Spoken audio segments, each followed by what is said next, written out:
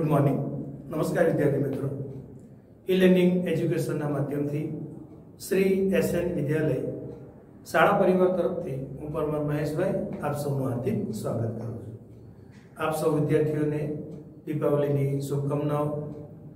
हवे विद्यार्थी मित्रों अभ्यासक्रममां आगळ वधता आपणे लास्ट टाइम तमने આપણું જે પ્રકરણ ચાલી રહ્યું છે ત્રીજું માંગ એમાં માંગની મૂલ્ય સાપેક્ષતાનો અર્થ અને માંગની મૂલ્ય સાપેક્ષતાના પ્રકાર આ વિષયનો 5 માર્ક્સ ઉપયોગી પ્રશ્ન આપણે શીખ્યો છે।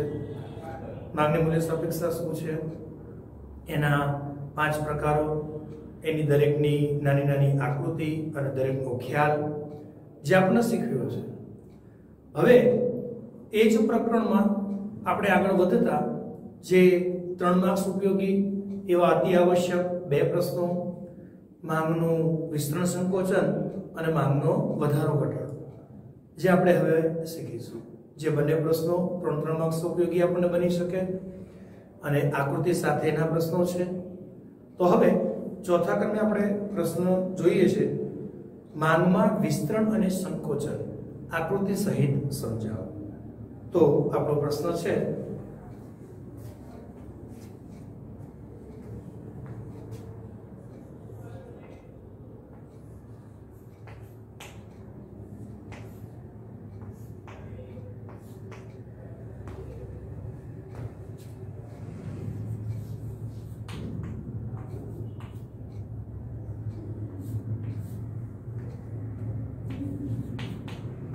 मांग में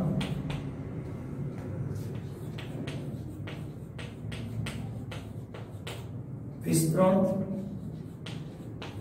અને સંકોચન આકૃતિ સહિત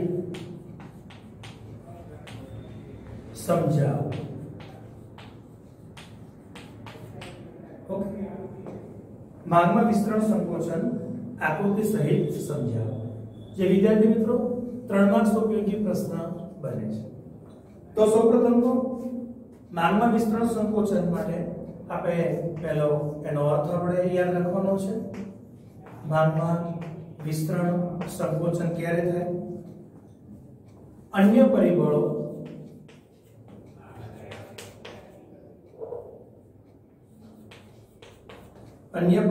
યથાવત રહેતા वस्तुनी किंमत વધતા માંગમાં સંકોચન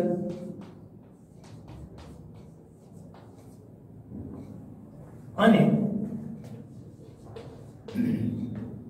કિંમત ઘટતા मांग में विस्तरण थाय छे। ओके, तो मांग में विस्तरण संकोचन आकृति सहित समजावे एवो आपणो 3 मार्क्स उपयोगी प्रश्न छे। सर्वप्रथम आपणे मांग में विस्तरण संकोचन शुं छे एनो ख्याल राखो। तो तेनी व्याख्या जोता अन्य परिबळो यथावत रहता। विद्यार्थी मित्रों दर प्रश्न हूँ पहली तमने एक समझ आपू छुं। पाठनी शरूआतमां जे पहलो ज प्रश्न मांगनो अर्थ आपी मांगने असर करता परिबळो समजावो, आना विषे आप क्लियर हशो। आना विषे आपणे ચોક્કસ एनो अभ्यास कर्यो हशे के मांगने असर करता परिबळो वस्तुनी किंमत ए एक परिबळ एकલું એક બાજુ જે મુખ્ય છે અને 2 થી લઈને 6 ગ્રાહકની સંખ્યા, ગ્રાહકની આવક, ગ્રાહકની રુચિ, હવેજી વસ્તુના ભાવ એ 2 થી લઈને 6 પરિબળો એ બીજી બાજુ બરોબર। મુખ્ય પરિબળ વસ્તુની કિંમત એટલે એ પ્રશ્ન વિશે આપ ક્લિયર હશો એટલે દરેકના અર્થ સમજાશે, દરેક પ્રશ્ન વિશે તમે જલ્દીથી સમજણ મેળવી શકશો। ओके એટલે અન્ય પરિબળો એટલે પહેલો પ્રશ્ન એના પરિબળો આપને મગજમાં વ્યવસ્થિત યાદ હોય એટલે દરેક પ્રશ્ન તમને સરસ રીતે સમજાશે કે મુખ્ય પરિબળ કયા, અન્ય પરિબળો કયા, કિંમતનું પરિબળ એ મુખ્ય કહેવાય, કિંમત સિવાયના પરિબળો અન્ય પરિબળો કહેવાય. એટલે એવી રીતે આપણે આ વ્યાખ્યા યાદ રાખવાની છે. અન્ય પરિબળો યથાવત રહેતા, વસ્તુની કિંમત વધતા, માંગમાં સંકોચન, વસ્તુની કિંમત વધે એટલે સ્વાભાવિક છે. પછી બીજું માંગનો નિયમ યાદ રાખવાનો છે જે તમને પાઠની શરૂઆતમાં શીખવાડ્યો છે. જ્યારે વસ્તુની કિંમત ઊંચી હોય છે ત્યારે તેની માંગ ઓછી હોય છે, જ્યારે કિંમત ઘટે છે ત્યારે તેની માંગ વધે છે. ઓકે, ફરીથી એક વખત, અન્ય પરિબળો યથાવત રહેતા, વસ્તુની કિંમત વધતા, માંગમાં સંકોચન અને કિંમત ઘટતા માંગમાં વિસ્તરણ થાય છે. ઓકે, અન્ય પરિબળો યથાવત રહેતા, વસ્તુની કિંમત વધતા, માંગમાં સંકોચન અને કિંમત ઘટતા માંગમાં વિસ્તરણ થાય છે. આને માંગમાં સંકોચન વિસ્તરણ તરીકે ઓળખીએ છીએ. બરાબર? તો સૌપ્રથમ પહેલા એનો અર્થ યાદ રાખવાનો છે. ઓકે, અન્ય પરિબળો યથાવત રહેતા, વસ્તુની કિંમત વધતા, માંગમાં સંકોચન, વસ્તુની કિંમત વધે એટલે સ્વાભાવિક છે માંગ ઘટે. માંગ ઘટવી એને સંકોચન કહેવાય, અને જ્યારે કિંમત ઘટે ત્યારે તેની માંગ વધે એને માંગમાં વિસ્તરણ કહેવાય. ઓકે, ત્યારબાદ માંગના વિસ્તરણ સંકોચનની વ્યાખ્યા પછી આકૃતિ દોરવાની છે. તો જે આપને બોર્ડ ઉપર દર્શાવું છું. ઓકે, આપ સૌ દરેક ધ્યાન આપશો.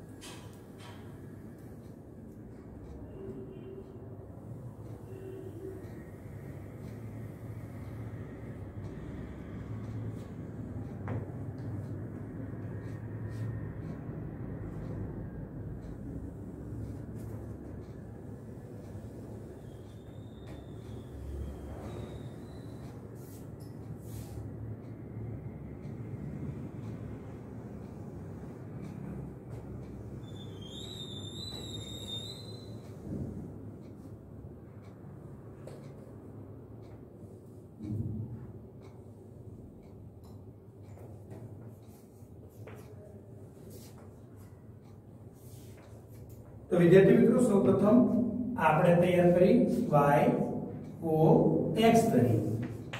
ઓકે, ત્યારબાદ oy ધરી ઉપર આપણે દર્શાવીએ છીએ કિંમત. કોઈ પણ વસ્તુમાં ધારી લ્યો છો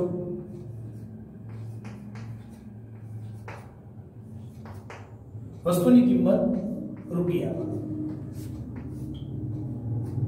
એવી જ રીતે વસ્તુની માંગ શેમાં? તો કે કિગ્રામાં.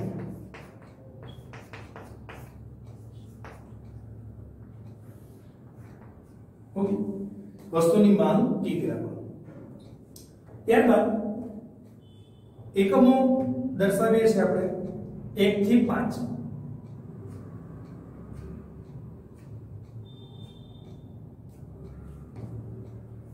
1 2 3 4 અને 5. એવી જ રીતે x ધરી ઉપર પણ 5 એકમો 1 2 3 4 5. 1 2 3 4 અને 5. બરોબર? 5 સેમી y ધરી ઉપર અને 5 સેમી x ધરી ઉપર. ઓય ધરી એટલે ઊભી ધરી, જ્યાં આપણે વસ્તુની કિંમત દર્શાવીએ છીએ રૂપિયામાં. અહીં આપણે વસ્તુની કિંમત લીધી છે. ox ધરી એટલે આડી ધરી, જ્યાં આપણે માંગ કિલોગ્રામમાં લીધી છે. હવે દરેકને ઓકે આપણે જોડીએ છીએ. જ્યારે વસ્તુની કિંમત 5 રૂપિયા છે ત્યારે તેની માંગ 1 જ એકમની છે. કેટલા એકમની? 1 એકમ. કિંમત ઘટીને 4 થાય, માંગ વધીને 2 થાય. સ્ટેપ બાય સ્ટેપ આગળ વધતા 3 વસ્તુની કિંમત થાય ત્યારે તેની માંગ પણ 3 થાય. આ જે સ્થિતિ છે તે સમતુલાની સ્થિતિ છે. હજુ આગળ વધતા કિંમત 2 થાય તો માંગ વધીને 4 થાય અને કિંમત જ્યારે 1 થઈ જાય ત્યારે માંગ વધીને 5 થઈ જાય. ઓકે, આગળ.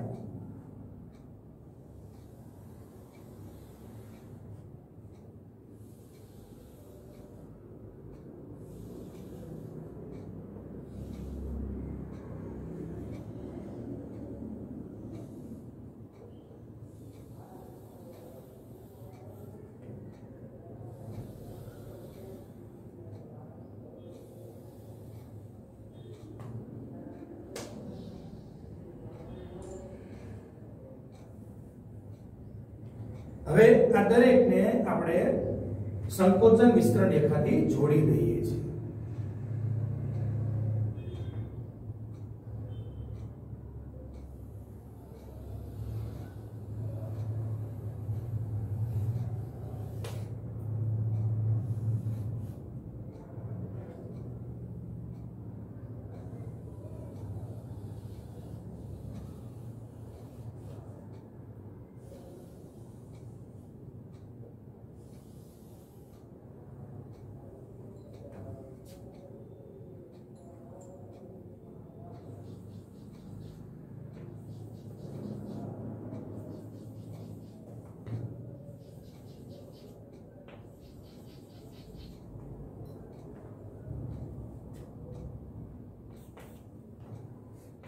આને આપણે ડીડી રેખા કહીશું,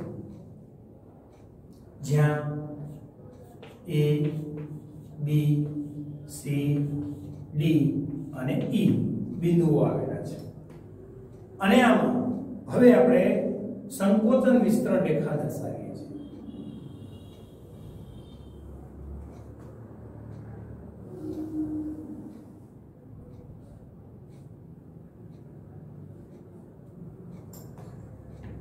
આને આપણે કહીશું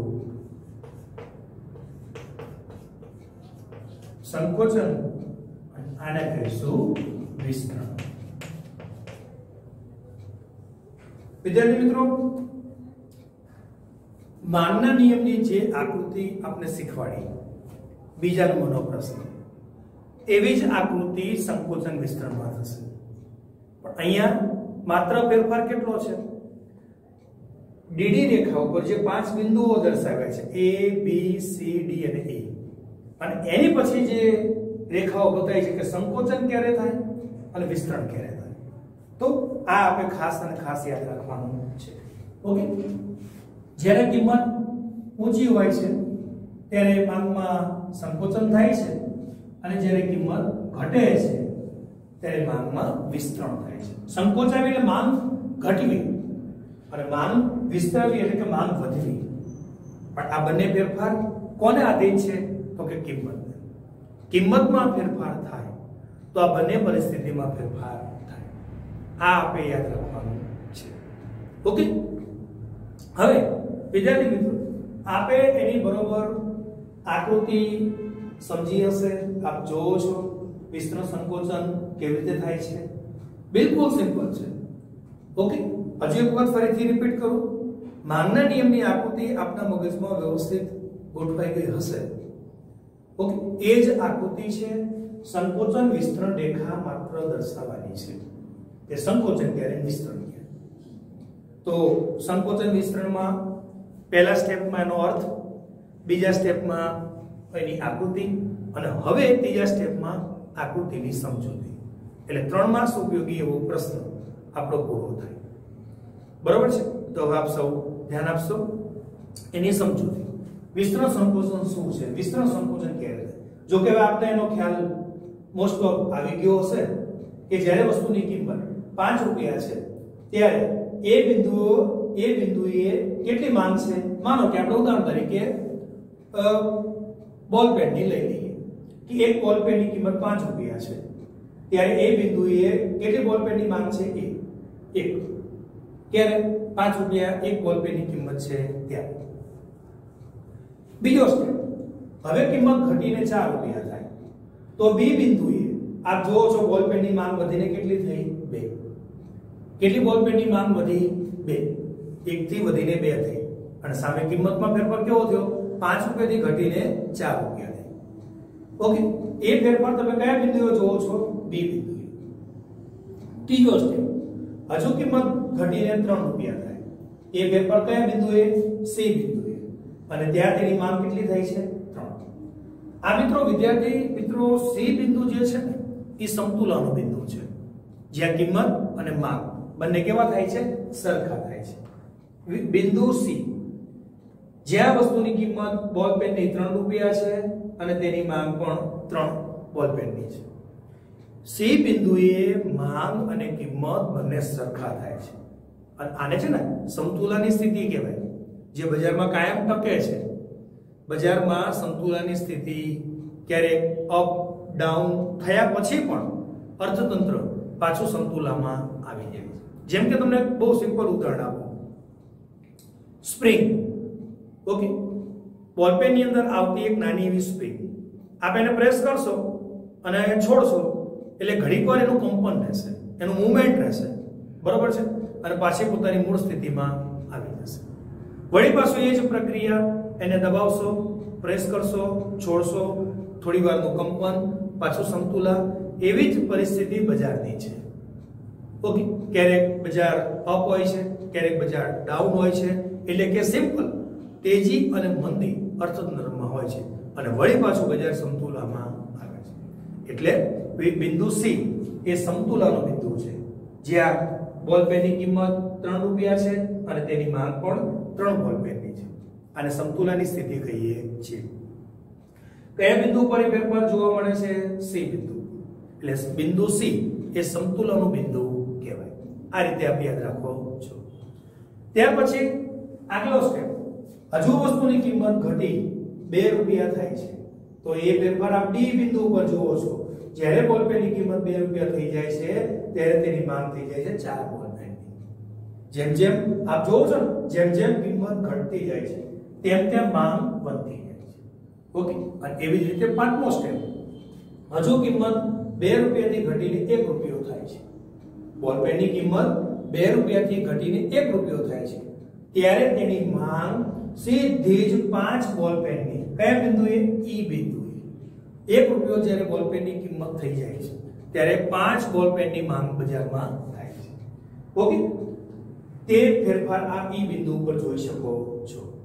તો વિદ્યાર્થી મિત્રો, તમને એમ થાય કે સાહેબ આ તો તમે માંગનો જે પ્રશ્ન શીખવાડો છો એ જ આકૃતિની ચર્ચા કરી. હવે એની અંદર નવું આપણે શું દર્શાવવાનું છે? તો કે વિસ્તરણ સંકોચન રેખા, કે બજારમાં અર્થતંત્રમાં માંગ સંકોચાય છે ક્યારે અને માંગ વિસ્તરે છે ક્યારે.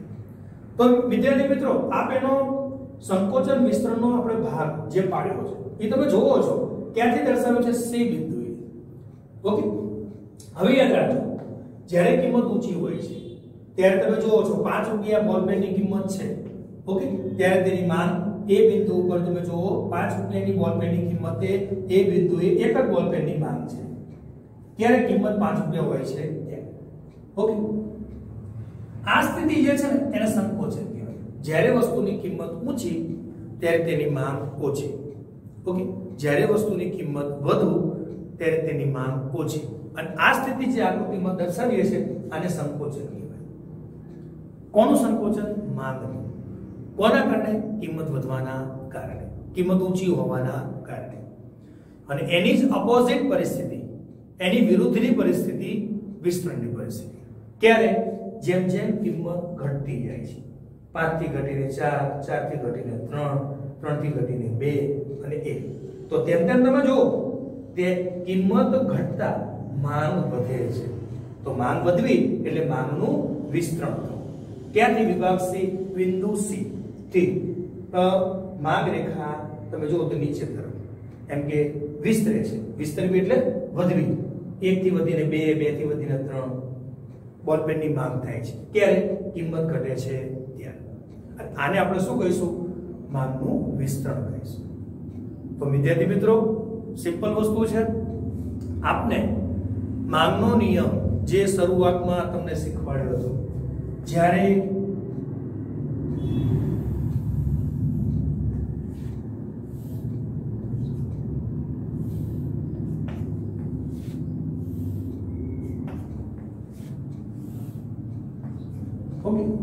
આ વસ્તુની કિંમત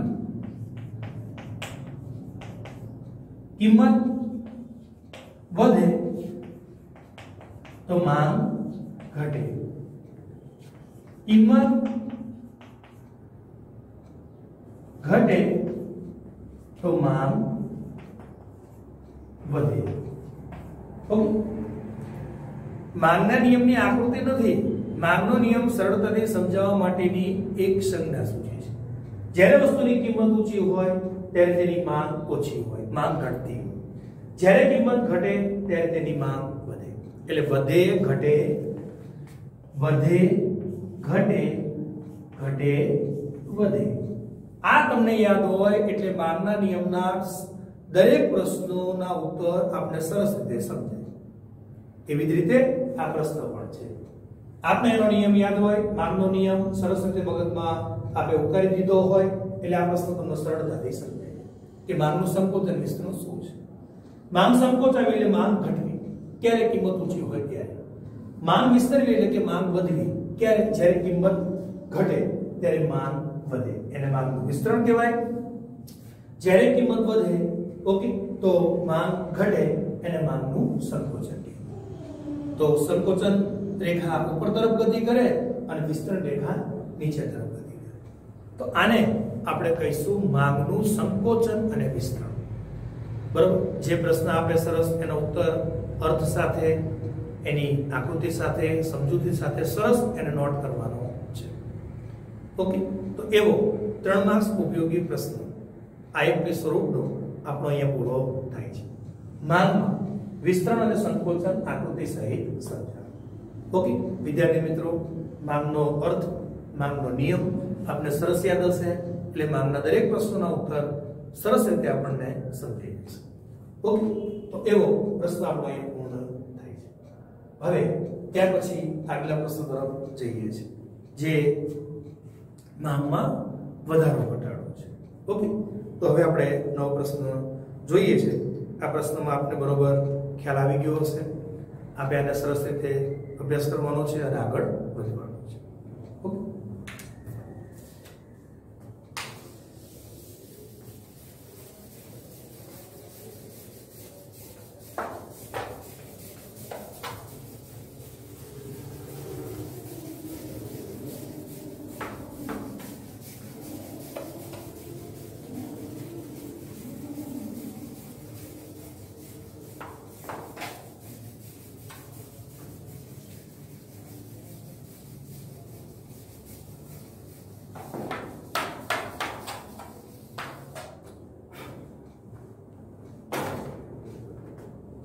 હવે વિદ્યાર્થી મિત્રો ત્યારબાદ આપણે 5મા ક્રમનો પ્રશ્ન જોઈએ છે. માંગમાં વધારો ઘટાડો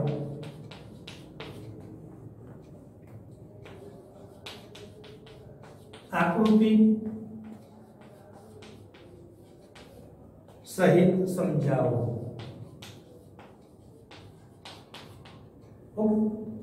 માંગમાં વધારો ઘટાડો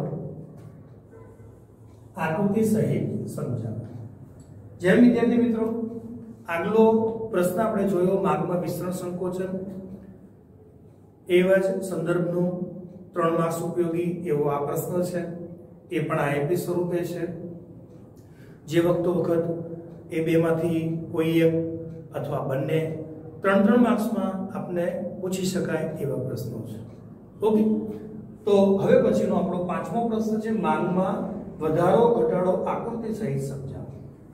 તો એમાં પણ સૌપ્રથમ આપણે જોઈએ છે એનો અર્થ.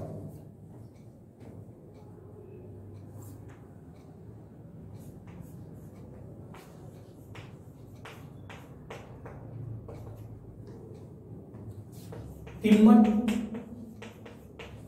નું પરિબળ યથાવત રહેતા અન્ય પરિબળોના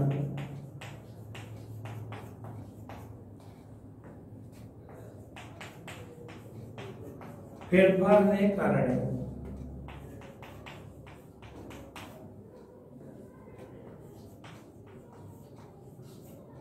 વસ્તુની માંગ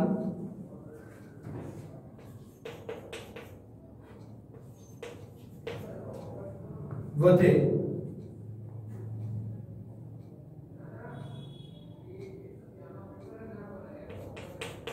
તો તેને માંગનો વધારો અને વસ્તુની માંગ ઘટે તો તેને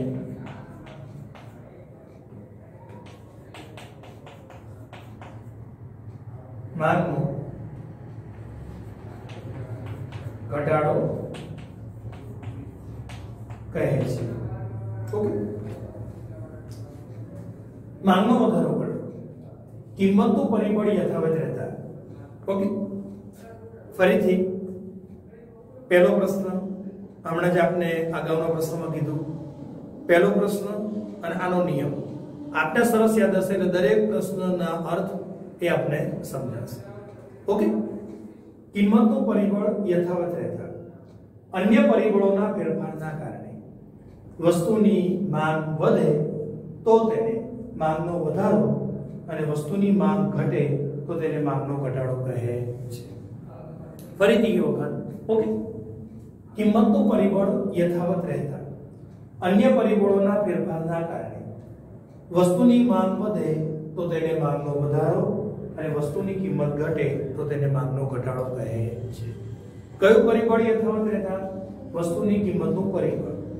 ઓકે, પહેલો પ્રશ્ન માંગનો અર્થ આપી માંગને અસર કરતા પરિબળો, એમાં પહેલું પરિબળ વસ્તુની કિંમત જે મુખ્ય છે.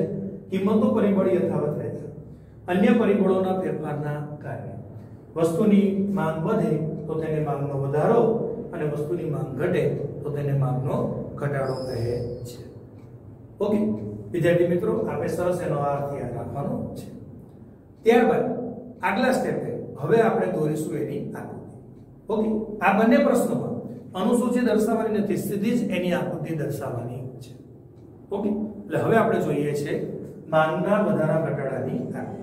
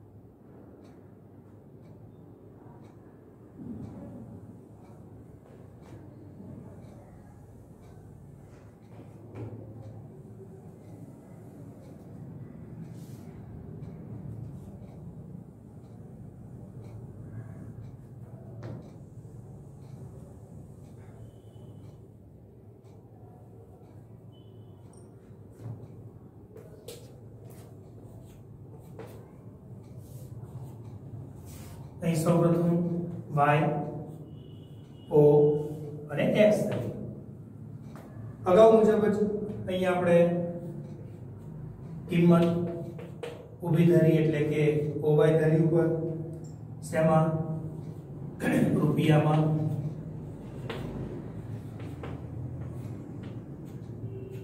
ઓકે ox ધરી ઉપર માં કિગ્રામાં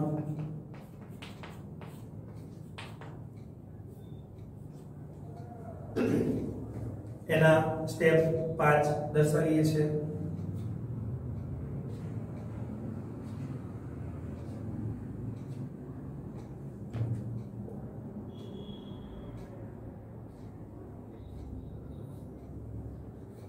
એક, બે, 3, 4, 5. એવી જ રીતે એક્ઝરી ઉપર 1, 2, 3, 4 અને 5. 1, 2, 3, 4 અને 5. તો અહીંયા પણ વિદ્યાર્થી મિત્રો OX ધરી પહેલા આપણે કમ્પ્લીટ દર્શાવી દઈએ છીએ. ઊભી ધરી એટલે OY ધરી, જે આપણે 5 બિંદુઓ દર્શાવ્યા છે, કિંમત દર્શાવી છે રૂપિયામાં. OX ધરી એટલે આડી ધરી, જે આપણે માંગ કિલોગ્રામમાં દર્શાવી છે. ત્યારબાદ હવે આપણે કિંમતનું પરિબળ યથાવત દર્શાવીએ છીએ. કિંમતનું પરિબળ 3 રૂપિયા યથાવત દર્શાવીએ છીએ.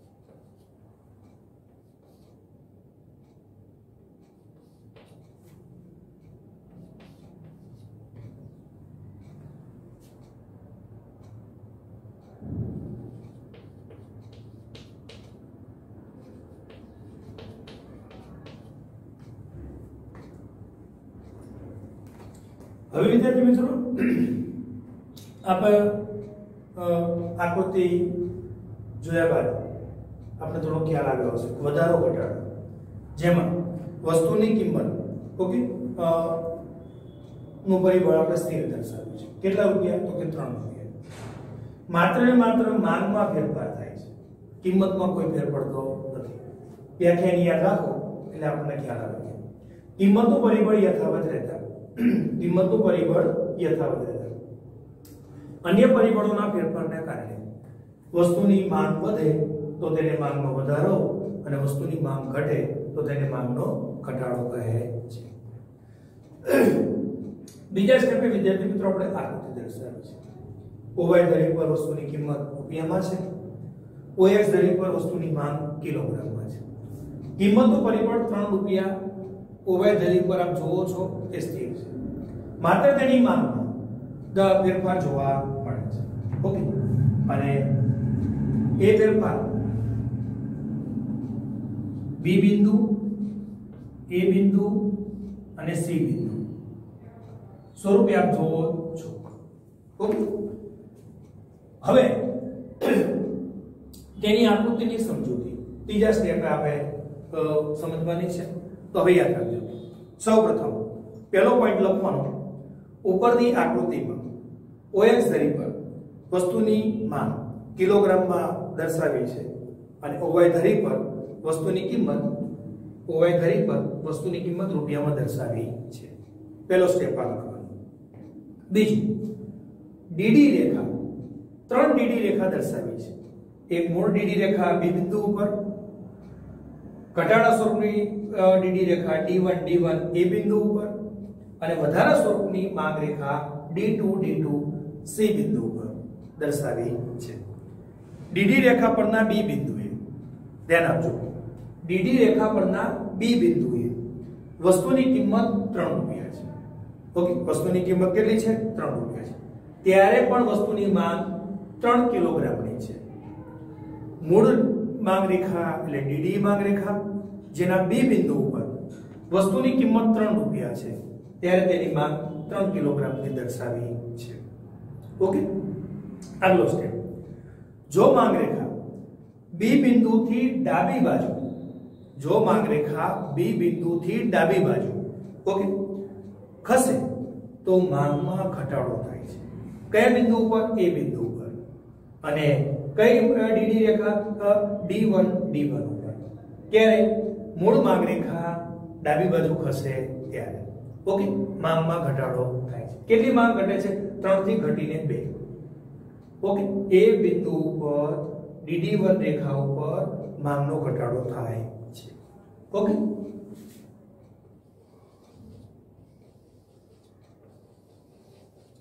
આને આપણે કહીશું માંગનો ઘટાડો. કિંમતો પરિબળ યથાવત છે. એ પછી 2 ની માંગ હોય, 3 ની માંગ હોય કે 4 ની માંગ. શરૂઆત આપણે મૂળ માંગ રેખા DD થી શરૂ કરવાનું. બી બિંદુથી ડાબી બાજુ જો માંગ રેખા ખસે D1 ઉપર એ બિંદુએ માંગ 3 થી ઘટીને 2 થાય તો આને માંગનો ઘટાડો કહીએ છીએ. અને એવી રીતે આગલો સ્ટેપ. જો મૂળ માંગ રેખા જમણી બાજુ ખસે, તમારી જમણી બાજુ ખસે તો ત્યાં સી બિંદુએ D2 માંગ રેખા ઉપર કિંમત માંગ 3 થી વધીને 4 થાય છે. બરોબર છે? તો આને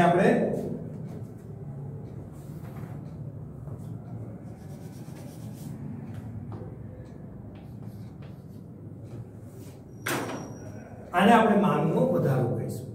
એટલે વિદ્યાર્થી મિત્રો આપ ખાસ યાદ રાખવાનું છે, મૂળ માંગ રેખા બી બિંદુ DD એ મૂળ માંગ રેખા, ત્યાંથી જો માંગ રેખા ડાબી બાજુ ખસે છે તો માંગનો ઘટાડો. D1 ઉપર એ બિંદુએ 3 થી ઘટીને 2 થાય ત્યારે મૂળ માંગ રેખા પોતાના સ્થાનેથી જમણી બાજુ ખસે તો ત્યાં સી બિંદુએ D2 માંગ રેખા સર્જાશે અને માંગ 3 થી વધીને 4 થશે. આને આપણે માંગનો વધારો ઘટાડો કહીએ છીએ. તો સિમ્પલ મિત્રો આપેની વ્યાખ્યા યાદ રાખશો, એની આકૃતિ સમજાઈ જશે, આકૃતિ મગજમાં ઉતરી જશે એટલે એની સમજૂતી તમને સરસ રીતે આવડશે.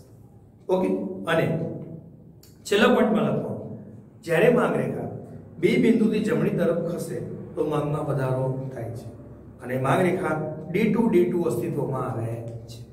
ઓકે, મૂળ માંગ રેખાથી બંને સ્થિતિની વાત કરવાની. પહેલી વાત કરવાની ઘટાડાની સ્થિતિની કે માંગ રેખા પોતાના મૂળ સ્થાનેથી ક્યાં ખસે તો ઘટાડો થાય અને માંગ રેખા પોતાના મૂળ સ્થાનેથી ક્યાં ખસે તો વધારો થાય. તો આને વિદ્યાર્થી મિત્રો માંગનો વધારો ઘટાડો કહીએ છીએ. તો આ પ્રશ્ન પર એ 3 સ્ટેપમાં પહેલો એનો અર્થ લખવાનો, એની વ્યાખ્યા, બીજા નંબર એની આકૃતિ, અને આકૃતિ બરોબર સમજાઈ જશે, આવડી જશે એટલે એની સમજૂતી તમને આવડી જશે. ઓકે, એટલે વિદ્યાર્થી મિત્રો એવો આપણો બીજો 3 માર્ક્સ ઉપયોગી અગત્યનો પ્રશ્ન અહીંયા પૂર્ણ થાય છે.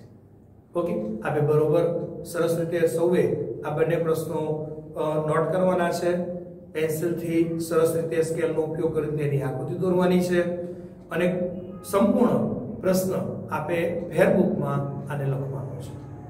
ઓકે, નમસ્કાર. હવે પછીના વિડીયોમાં ફરી મુલાકાત થશે.